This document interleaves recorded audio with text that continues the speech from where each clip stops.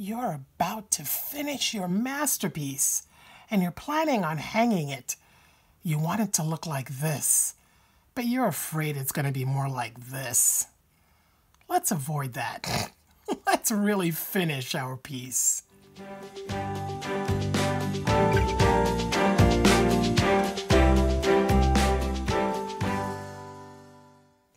Hi everyone, it's Miriam with a Y from Miriam's Nature. When we left off in part 2, we had a naked tree and an uninspired plot of land. Let's change that and go a little further. Now, I know that some of you are also concerned about the saga of Marcello, Jasper, Martha, etc. from the end of part 2. I'll let you know how things turn out with them at the end. Let's pick right up where we left off yesterday. Okay, that is enough white for me. I'm good with that. What I want to do now is add a little bit of dimension to the tree. I've decided that the sun is here in the sky. So shade on this tree would be on the left side. I'm going to use a couple different markers, and if you have Spectrum Noirs, I'm starting out with IG6, which is like a medium gray, and I'm just going to put little dots here, sort of along the left side of the tree. Okay, now with a lighter gray, and this now is IG2, and I'm just going to come in now and blend in that gray. Pick it up a little bit, blend it in, so that I'm giving this side of the tree a little bit of shading. And I don't have to be perfect about getting all the dots blended in, because those will also be part of the markings of a tree. So I'm just swirling, just making little circles, and as I do that, I pick up some color underneath, and it gets kind of incorporated into this marker. That's how alcohol ink markers work. They blend well. So I'm just swirling and swirling, going up the side of the tree. I'm giving it shading and birch marks all at the same time. Getting 2 tasks done at once. And I'll go back to the darker color and put in some more little marks that a birch would have that would be darker, and refer to some of your pictures. If you're not sure, I just make marks wherever I want. Now, if you don't have these markers, but you've got a super fine point Sharpie, let's do some with a Sharpie. I will put in some ultra fine details now with a Sharpie, really super fine ones. But let's say you wanted to do this thing that I was doing before, of putting the dots here. Well, make all your little dots with your Sharpie, and then with one of these guys, kind of wet this with just a little bit of alcohol. Not a lot, just enough to get it damp. And then do the same thing that I was doing before, just kind of swiggle back and forth. And it'll pick up the Sharpie and do the same thing. But I'm using the Sharpie now to put in a lot of those little fine lines that birch trees have. Just occasional suggestions of them. And then the little tiny branches that come out of nowhere and are very often just black for no apparent reason. I don't know where this branch is coming from and why, but let's throw in some of those. And let's say you've got a little boo-boo in your sky. This is a good time to put a branch, because you can hide a boo-boo with a branch. So, or if there's like a little blip there, put a bird on it. So don't get too stressed out about what goes wrong in a painting. You can always figure out a way to hide it. There will always be something in nature that can come to your rescue and make your painting look like you'd planned it that way all along. And have some come from behind the tree, and then have some start in front of the tree so that the origin of the branch is visible, meaning that it's in the front. Now I'd like a little bit of stuff down here. I'm thinking maybe some rocks, some boulders. I'm gonna put a big old boulder here. So I'm just using my Sharpie again Just going to make this shape. Nothing special. It's not like some magical boulder shape. Just a squiggly line. And then I'm going to have another one behind it. That's maybe a little smaller. And maybe there'll be one out here. And a littler one there. One here. This one might be so big that it runs off the painting. And I'm going to shade that in with the black marker. The bottom where the sun wouldn't shine. One or two out here too. And then with the marker, if you have one, or one of these little tools, just start to color in your rock. Remember where the sun is. The sun is like right about here. This side would be light and this side would be light. So the shade would be on this side of your rocks because the sun's right here. And I'm letting the marker pick up the black. The way alcohol markers work, they'll pick up a color, play with that color, and then discharge it. So eventually the black will come off this marker. So it keeps me from having to go get another brown. All I'm doing to get rid of the whatever black is I'm just rubbing it off here until I get down to the original color of the marker.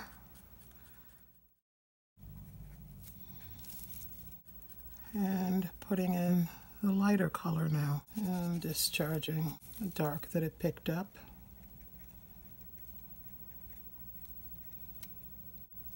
Give some highlights to other parts. I'm good with that. Now with DG4, just going to put in a little tree-like bushy thing here. And I'm going to put in pine trees now. After I've made my little starting line, I am just going to flick out randomly, but shorter as I get toward the top. This is where I'll, with the brush, bring in some of the greens. I've poured in some lettuce to my little cap here, and I'm just going to play in here with some green. And yeah, it's going to take on a lot of the brown at first, but as I play and play, I'll get it to go green. A couple drops of that. Now, if I wanted these trees to be the star, if you will, then I would have probably masked them off or cleaned out the area and let it go white before putting the green down. But this way, I'm getting them to be shaded. They don't scream, look at me, because they're off in the back. And for what I'm doing is what I would want. I'm looking at this and wondering, what else do I want to do to this? I'm thinking, since there are no leaves on the trees, maybe this is fall. I'm going to add little specks of color. I'm going to start out with a yellow-green, and I'm just going to tap around the base of the tree. And I don't have to worry about the shape. I'm not trying to draw shapes of leaves, because that's what's so awesome about alcohol inks, is that they'll make little outlines for me without me doing a thing other than just tapping. And maybe little specks of orange so that the leaves would have different colors. And now I'm picking up some of the orange so that the orange spots aren't so well defined. Every time I touch an orange dot, it kind of gives that particular leaf a little bit of this yellow, green, and orange. So it looks all the more realistic. I am happy with that. I'm just kind of darkening up the foot of the mountains. And I'm going to leave this area by the pond light. I'm wondering if I want a little bit of vegetation down here, a teeny tiny itty bit. This is white ink mixed in with a couple of greens. I don't know what this life form is. Some plant, I don't know what it is. Okay, so that's enough of this vegetation. I decided, see how there's like a little line here where the terrain kind of changes? So my rationalization for this greenery here is that there is like a grassy thing that's still growing here, even in the fall. But as the beach kind of gets a little sandier down here, the terrain changes and it's too sandy for whatever this is to grow anymore. So it kind of trails off and this just stays all sandy over here. And there's like a little green valley out in the distance. Maybe it's a little grove of pine trees out there, far away. Some trees, some leaves have fallen down here. And now what I'm trying to decide is what I'm gonna do with here. This feels a little empty to me. It feels a little bit like it could use something. Like I snuck in another branch here to break up this empty space, but I can't, it's not like I can send a branch all the way out here. So that's got to stop. I'm thinking maybe another cloud, a few little birds over here. I think I'm gonna do a cloud. So if some of you are screaming at me, you can tell me all about it in the comments. But I'm putting in a cloud. So I'm just adding some alcohol to the Q-tip. I'm just going to lightly dab, let's say here, and then see how much bloom happens. And keep dabbing. And now this cloud's going to have a different quality than these airier ones, so I'm going to have to go in and do something to those so that they all kind of look like they happened at the same time. Because since I'm putting this in as a dry cloud, like a cloud that's coming in on dry alcohol ink, it's going to have the little border, which is fine with me because I love those borders. But these guys don't have it because they happened in sort of a wet on wet kind of thing. So now I've got to come and play with this border a little bit just to give it that little outliney quality. So this way I'm giving a little bit of texture to my clouds, which is cool because then it's giving the sky area some interest, which I felt was lacking. I'm not going to mess with the one back there. That's too dangerous. That one's just going to have to stay the way it is because otherwise I would mess up the tree.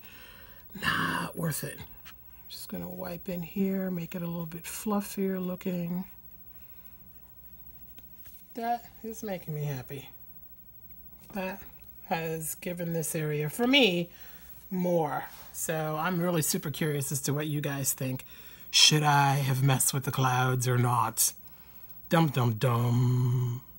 Since I'm happy with the clouds and I'm overall happy with everything, I'm just gonna put a little tiny little flock of birds right there, just a couple, maybe 4 or 5. 5 odd numbers are better. I don't know why. That's just like a thing. And I'm just going to throw some in there right about here. And again, just a suggestion of a flock of birds. They don't have to be perfect. Don't stress yourself out over stuff.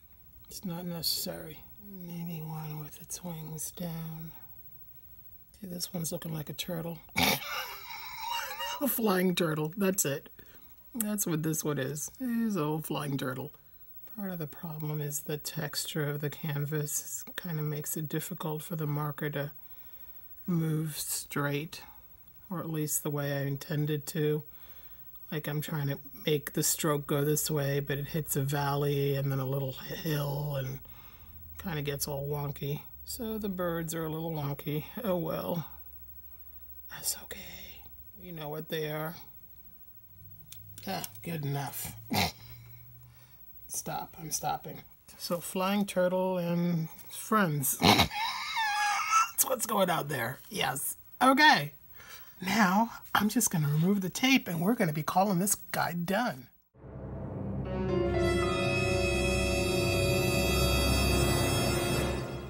Let's see how we fared this time. Well, they're still leaking.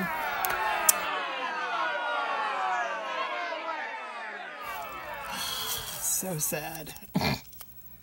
That's just going to give me a little extra work. Ooh, yeah, serious leakage. Look at that. Leak, leak, leak. And this time around, I really do want a border, and you'll see why. All right, Like in the last video, I'm going to paint this in. And you know what? I think I'll go with more of an off-white this time. Might as well.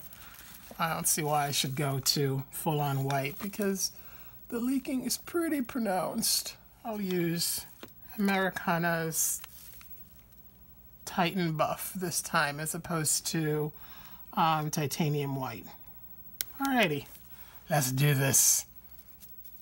Okay, if you didn't see the last video yet, the way that I take care of this tragedy is I cut little strips of paper on a paper cutter so that the edges are perfectly straight. And I'm just going to set a piece down along the border that I need to have be perfectly straight and neat. And I'm just picking up some paint here. This is the other side of that cap, by the way, so this side's clean, it's not green. And I'm just picking up paint, and I put the brush down on the piece of paper and pull away so that what lands on the actual canvas is just paint. And because I'm using a heavier body paint, it won't bleed under the paper. It won't want to. It's not runny. So it's kind of has the consistency of toothpaste. So it's pretty well behaved. And I'm just going to do that all the way around. And in some spots, I might need 2 coats. That's okay. We'll be fine. So I do this all the way around, and then when I pull back, I have a nice clean edge. Okay, now that's done. I'm going to let this dry overnight, and then I will spray the entire painting with a coat or 2 of Jacquard varnish to seal and protect the painting. This will give the piece a glossy finish. If you prefer a matte finish, once the Jacquard varnish dries, you can spray over it with a matte spray. You can also add a coat of UV protection on top of the Jacquard. Just make sure the Jacquard is the spray that goes on first, because unlike any others, it will not cause the alcohol inks to reactivate, to move, or to bleed. Okay, it's been a day and my painting is fully dry. Let's really finish it and frame it. If you're new to the channel, take a quick second to click that subscribe button right now and hit that bell so that you get to see every new info and hopefully fun-filled video. Remember the advantage I mentioned about canvas panels? Well, they come in standard sizes, just like the sizes available for picture frames. And because canvas panels are relatively flat, they will fit in most frames. Just remove the glass and the rear panel and put in your piece instead. Stick around and I'll show you how that looks. Before framing it, I like to finish off the back of a panel in a nicer way if I want to sell my piece. For that, I'm going to use cardstock so that I can't see through it. But lots of craft stores have gorgeous single sheets of paper that can work too. This particular cardstock mimics parchment, but choose one that either looks good with the frame and/or works well for your brand. I print my logo, the name of the piece if it has one, the medium and the date, and then I sign the piece. I then glue this on the back to both cover up any spilled alcohol ink and the less attractive stuff that's often printed on the reverse side of panels.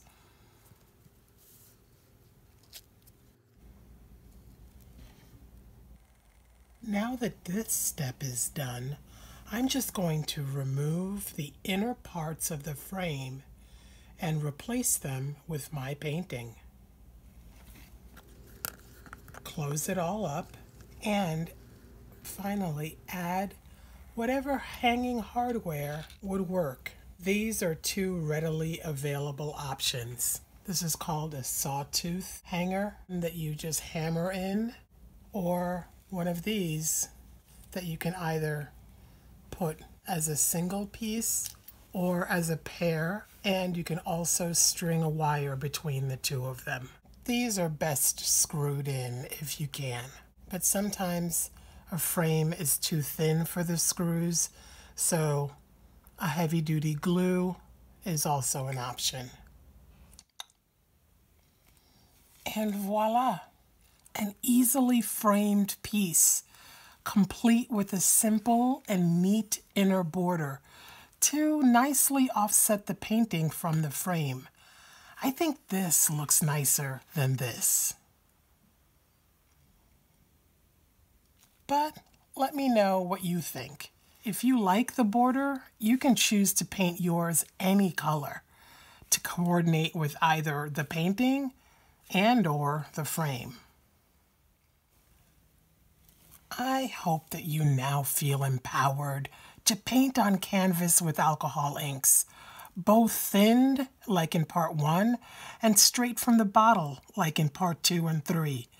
And I hope you've got some ideas for how to finish your pieces. Give a thumbs up to ask for more videos. As always, links for everything I used are in the description box below and can be found in the convenient Amazon shopping list I've set up for all of you. Thank you for helping my channel continue by using one of my links as your gateway to Amazon right before doing any shopping and completing a purchase.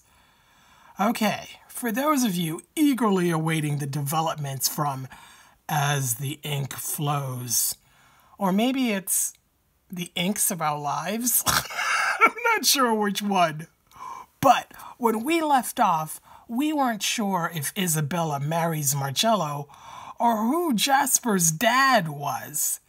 We thought Martha could be cheating. Poor unsuspecting Alfred.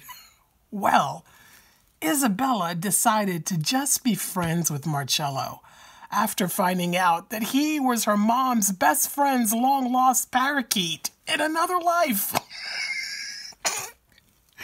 And as for Jasper's paternity, according to a viewer, yes, you, Pamela, it turns out that some cad named Emilio is the dad, and she, the viewer, could be the mom. Needless to say, I'm speechless. In the comments, let me know what you think of all of this and what you'd like to see next. Share this video, and most importantly, remember to subscribe and hit that bell. It's for your own good. I want you to catch every tip, trick, and technique. Thank you so much for hanging out with me. Now, go let your creative nature shine. I'll see you next time. Bye now.